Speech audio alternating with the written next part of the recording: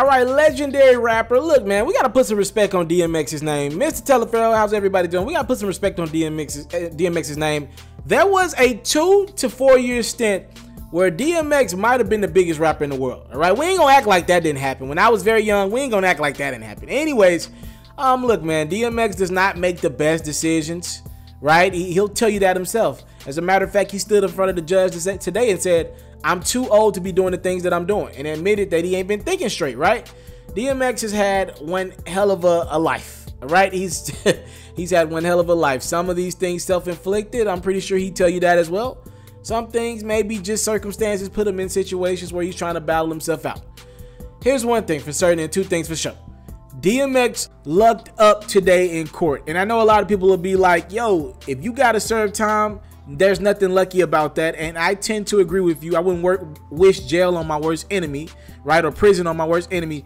But what they were trying to give DMX for tax evasion today, trust me, he lucked up. Federal prosecutors wanted DMX to serve the max 5 years for tax evasion, and that comes from the fact that DMX was granted a bond a few months ago, and while he was on bond, DMX failed a drug test, so they wanted him to serve the 5 years. They're thinking, yo, we let you out and you go play with our time, and you play with our lenience to you, and you go fail a drug test. They wanted DMX to serve 5 years, but the judge gave DMX only 1 year, so DMX will serve 12 months in prison, right? He's heading right back to prison. He's done stints in the past. After that 1 year behind bars, he'll have 3 years of supervised release, and hopefully from there DMX can get his life together.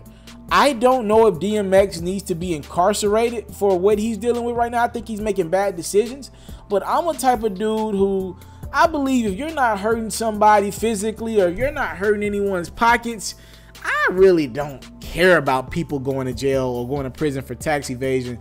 It's just not my thing. It just seems like there's got to be some sort of thing to suffice for that, right? Make somebody go work at a certain place every day for a year or two to pay off some of the debt. I just don't think they need to be behind the same bars that people who commit murders are going to be with. I just don't think those things should mix for tax evasion, lying on some taxes, or not doing the taxes correctly, whatever. Before he struck this plea deal in November, though, DMX was facing 44 years. So again, he struck the plea deal. Then in court today, he was facing 5 years. Federal prosecutors wanted to push that because when he was out on bond, he failed a drug test. But luckily, DMX will only serve 12 months, 1 year.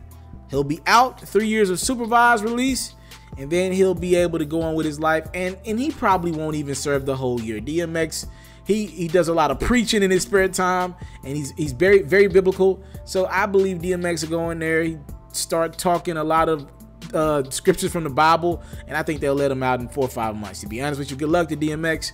Again, y'all talk to me in the comment box below about what I said. I just don't think people who lie on taxes or whatever, evade taxes, whatever, I just don't think they need to be in the same place as people who've committed murders. But DMX will be doing a year's worth of time, and then he'll be out. Y'all talk to me in the comment box below. What's your favorite record for DMX?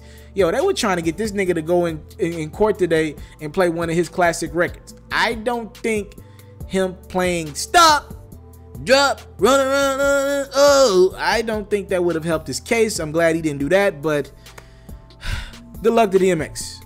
I'm out.